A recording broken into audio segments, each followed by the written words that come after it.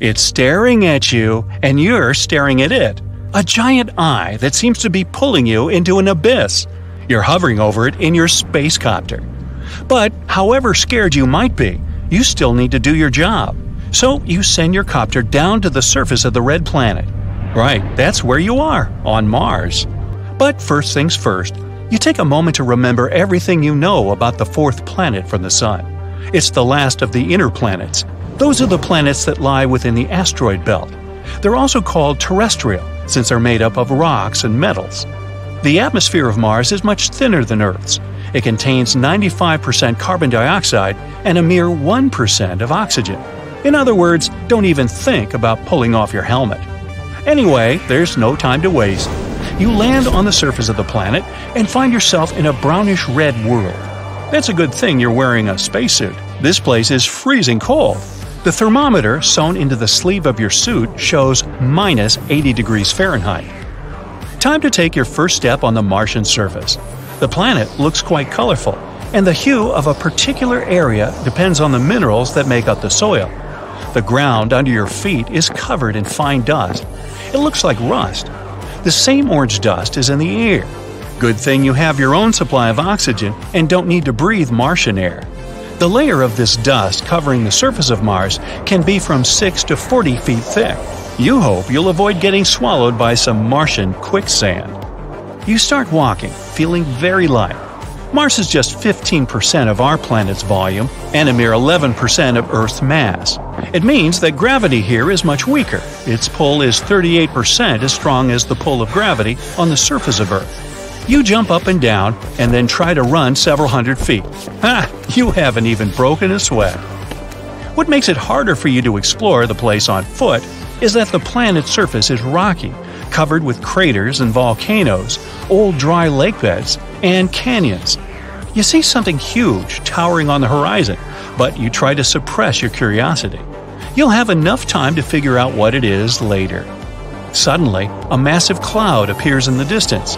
It looks as if a huge herd of horses is approaching you. In reality, you better get back into your copter and fly away as fast as you can. That's one of Mars's infamous dust storms. They mostly occur during the summer in the southern hemisphere of the red planet. They can sometimes cover the entire planet, and you see the largest ones from Earth. You hop into your copter and set a course for the eye that scared you so much. Winding channels that look like veins run through the eyeball. But the closer you get, the less it looks like an actual eye. Soon you realize it's a crater.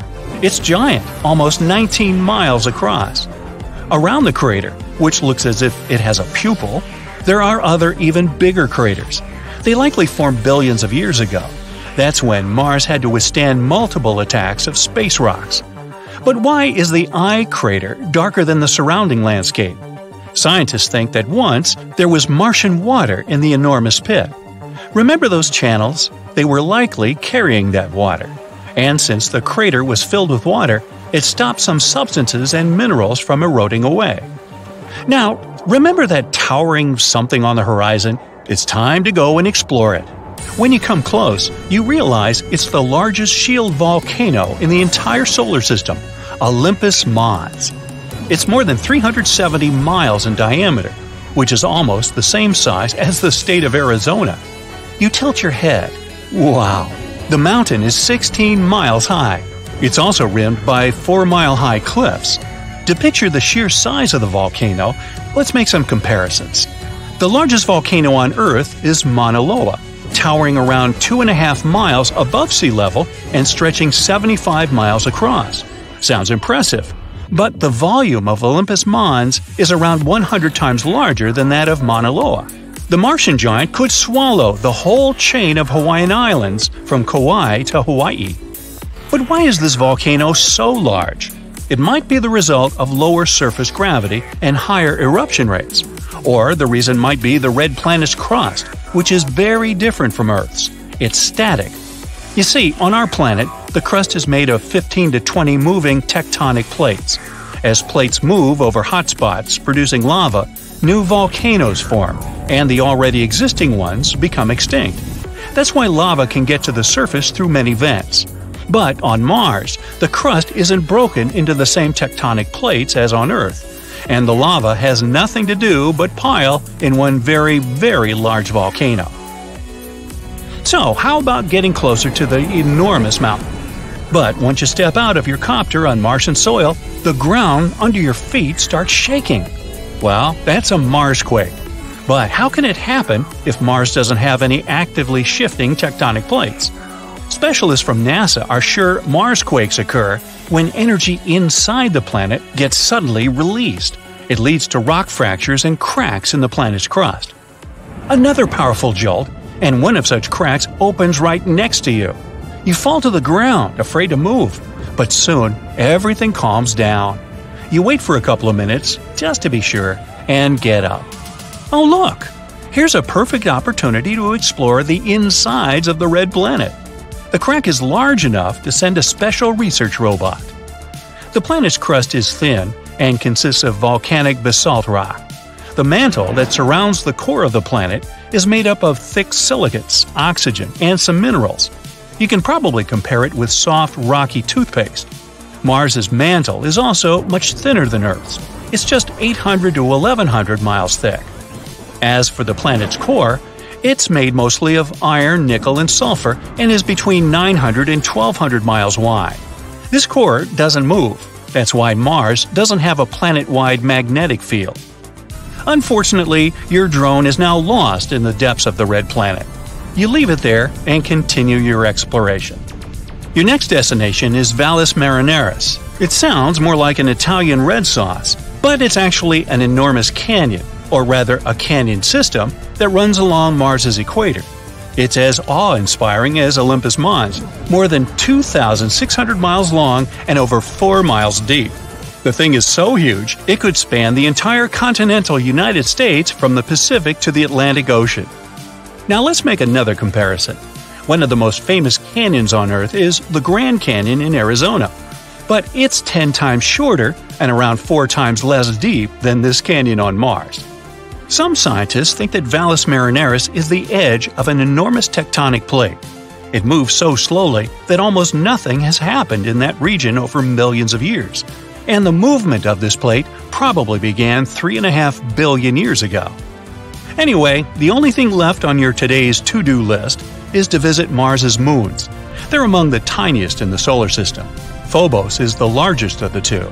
It orbits a mere 3,700 miles above the surface of Mars. There's no other known moon that travels closer to its mother planet. It whips around the red planet 3 times a day, while the second moon, Deimos, needs 30 hours to complete one orbit. Phobos is getting closer and closer to Mars, about 6 feet each 100 years. Within the next 50 million years, it'll either crash into the planet or break apart and form a ring. Happy but tired, you return to your spaceship. Tomorrow, you'll continue exploring the magnificent red planet, and who knows what discoveries are awaiting you. Imagine working 7 days a week on a large-scale construction site. You, along with thousands of others, carry millions of stone blocks and put them on top of each other according to a complex system.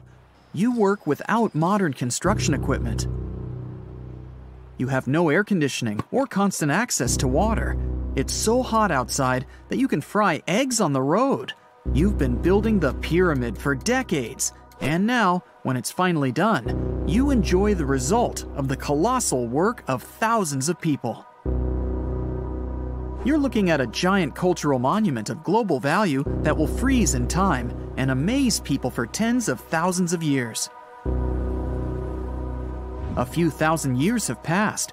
People in the 21st century see the pyramids and are like, "Wow, I can't believe humans have built this." Yeah, the people who built the pyramids wouldn't have appreciated such a theory. But actually, there are reasons to believe that people built it using some fantastic technology. From the outside, it seems the Great Pyramids are just big triangles of stone. People just put some heavy blocks on top of each other, and that's it. In fact, the design seems too perfect to be true. The pyramid consists of more than 2 million blocks. They lay so close to each other and are so even that you couldn't squeeze even a thin sheet of paper between them. Scientists still can't figure out the exact technology for building the Egyptian pyramids. One of the biggest and most famous is the Great Pyramid of Giza. This huge construction, well known all over the world, has one big secret. There should be a capstone on top of the pyramid. It's a triangular-shaped stone block, a small pyramid on top of a huge one. It's also called a pyramidion. The builders of ancient Egypt made it out of granite and limestone and covered it with gold. No records or old drawings prove that there was a pyramidion at the top of the Great Pyramid of Giza. But there's another ancient Egyptian structure with such a triangle, the Red Pyramid. It was built before the Great One, and its capstone has survived to this day. Archaeologists have found and reconstructed it. But where could the capstone of the Great Pyramid be? It's a mystery that still has no answer. Some are sure that some thieves have stolen it from the top. Maybe they just climbed up and pushed the pyramidion down. It makes perfect sense. The capstone was probably the most valuable element of the pyramid. Many scientists and archaeologists still don't know its exact purpose. Some believe that this peak covered with gold glorified the pharaohs. The capstone reflected moonlight at night and illuminated the entire space around it. During the day, the capstone reflected sunlight with its shiny surface. You could have noticed it from afar. The top of the pyramid was a kind of guiding star for lost travelers. All other stone blocks of the pyramid consist of limestone. People polished them to make them look shiny. In the past, they were even glowing and reflected light. You could see glowing pyramids from space, although they looked like tiny lights. Over thousands of years, winds, sandstorms, and rains have changed the pyramid's appearance. If people had taken care of them all this time, they would have looked like something out of science fiction movies, or the pyramids from Las Vegas. But unfortunately, we will never see their original appearance. Some archaeologists and scientists believe that the capstone could absorb the sun's energy and distribute it evenly throughout the pyramid. No one knows precisely why the Egyptians needed this technology. There's a theory the pyramids are ancient energy systems. The pharaohs applied this energy to use some unique technologies that were more advanced than all the achievements of the 21st century. And the triangular shape of the pyramids was ideal for boosting this electromagnetic energy. In theory, solar radiation, or electromagnetic forces, accumulated at the top of the pyramid, filled the inner rooms, and then went down the walls to the base. Any surface distortion could prevent the flow from spreading, so they had to create a perfectly smooth surface. That's why they installed the blocks so that nobody could squeeze a needle or razor blade between them. Many people believe in this theory because they built the pyramids from limestone. This material can hold energy inside itself. In the inner part, they created granite deposits to cause air ionization, that is, to create an electric charge. They also dug channels under the pyramid for water to transmit electricity. And at the top, they put a gold capstone, the best conductor of electricity. So, this is how you get a great power generator. Different cultures used similar technologies to create electricity all over the world. But these are all theories. If it had been working, humanity would have used these technologies today. There are mentions of the metal industry, chemistry, engineering, physics, mathematics, and astronomy in some ancient records. Most scientists don't believe in all these things. We know the detailed stages of the technology's development in different cultures.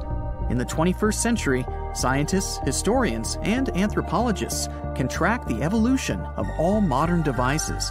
If people had created some technological inventions in ancient times, the history of the world would have looked different. Perhaps all the achievements of antiquity could have been wiped off the face of the earth by global cataclysms. And it can happen to us. Just imagine how people would dig up a laptop in 5,000 years. Perhaps they wouldn't understand what kind of device it is. Another Egyptian wonder surrounded by mystery is the statue of the Sphinx. The Egyptians carved it out of a single massive piece of limestone about 4.5 thousand years ago. But scientists still don't know the exact date of its construction or who built it. People painted the Sphinx in different colors, so it looked much brighter and more vivid in the distant past. It was shining just like the Great Pyramids. Anyway, time hasn't only changed its appearance, but its name too. Initially, the Egyptians called it Horemeket. The Greeks renamed it the Sphinx about a few hundred years after it had been built. The Sphinx emphasized the greatness of the rulers of Egypt. It also performed a symbolic function of a watchdog guarding the tomb of the pharaoh and the paths leading to it. This version sounds realistic, since archaeologists have discovered many secret entrances at the foot of the Sphinx. Perhaps these rooms and intricate tunnels lead to underground halls with treasures. And treasures don't always mean gold and jewelry. According to legends and theories, the Sphinx guards the Hall of Records, the storage of all humankind's knowledge. The information about the ancient mythical state of Atlantis could be there. You can find many detailed maps of the internal dungeons of the Sphinx on the internet. They show structures 12 stories deep under the statue. It looks like a small city filled with gold, scrolls of knowledge, and various ancient artifacts. But don't believe all these maps. These are just theories. Several thousand years have passed, but people have very little information about it. Archaeologists know that there are still many strange and exciting things about the Sphinx that are still undiscovered. Some locals are afraid to research because they believe they can awaken something terrible from the underground depths. Therefore, it's mostly scientists from other countries who conduct the excavations. In 1998, scientists discovered strange tunnels leading to empty rooms under the Sphinx. They realized that some people tried to get there through tunnels in the past, and maybe those people took all the treasures that were there. One of the legends says that some powerful artifact lays beneath the Sphinx. Its technology can change the whole world, but the locals are hiding it because it can damage the planet. Some believe that you can find evidence of unknown technologies painted on the granite walls in the pharaoh's tombs. But most likely, these paintings and signs tell us the myths and legends of ancient Egypt. But what if Egyptian symbols and drawings are detailed instructions for using ancient technologies? What if the locals that lived at that time thought, people in the future won't be able to get energy themselves. Let's leave some detailed instructions for them. Anyway, there are many riddles and theories. In reality, the search for answers is a dangerous undertaking, since it's not easy to get into the underground halls. Excavations can ruin the structure of the entire Sphinx. Any person inside the tunnels may get lost and never be able to find their way back. Besides, it costs a lot of money. Now, what would be awesome is if people could invent some device that could scan underground areas and show their detailed models. A lot of weird incidents have happened in the mysterious valley of horseshoe ever since the 1950s. People even started comparing it to the infamous Bermuda Triangle. But are they really that similar? It all started when an airplane went missing here under circumstances no one can explain yet. They searched the location back and forth, but nothing appeared to have remained of the aircraft. And guess what? No one received any SOS messages from the team on board. And to top it off, the same year, a considerable number of tourists and local residents were lost here in the valley, never to be seen again. Speaking of the Bermuda Triangle, one can link its origin story to a series of mysterious disappearances of ships and aircraft, like the one that happened in 1945, when 5 planes and 14 people on board went missing in this location while doing routine training exercises. Even a thorough investigation didn't help to establish the cause of the incident. But that wasn't the end. Between 1945 and the mid-1980s, another 25 small planes went missing while going through the Bermuda Triangle, never to be seen again. And the search parties haven't recovered a single piece of these aircraft. The Bermuda Triangle isn't the only stretch of water that has claimed ships for good. In the Pacific Ocean, near Japan, there's a tricky portion of water that has earned the nickname the Devil's Sea. The best known out of all of these disappearances is that of a fishery patrol vessel that went missing in 1953. On board were 31 crew members and scientists who were looking to investigate a recently formed volcanic island. What happened to the ship and all the people on board? We'll never know, I guess, since they never found the ship or the crew members, and there was literally no trace of them left behind. Back in 1911, a standard train was scheduled to depart from a railway station in Rome, hoping to reach the city of Milan. Needless to say, none of the 106 passengers ever made it to the destination, and no one has ever seen them again. What happened to these people and to their train? Were they really lost forever? Some people seem to believe this isn't the case. As it was completing its journey, the train was supposed to pass through a long tunnel. It did enter it, but never came out the other end of the tunnel. Nothing was left of the train, and it seemed like it literally just vanished into thin air. Only 2 of the passengers were found, but they were quite unwell at the time, and their stories did not seem to make much sense. They spoke of a dense fog that they simply jumped out of because they got so scared. 15 years later, a story spread about a group of 104 Italian people that popped up in Mexico City, claiming they had arrived by train from Rome. If that's not weird enough, the story appears to have been reported back in 1845, 66 years before the train even departed in the first place. Of course, nobody at the time actually took these people seriously. But you can't help but wonder, did they actually time travel via the Roman tunnel, or is it just another urban myth? What do you think?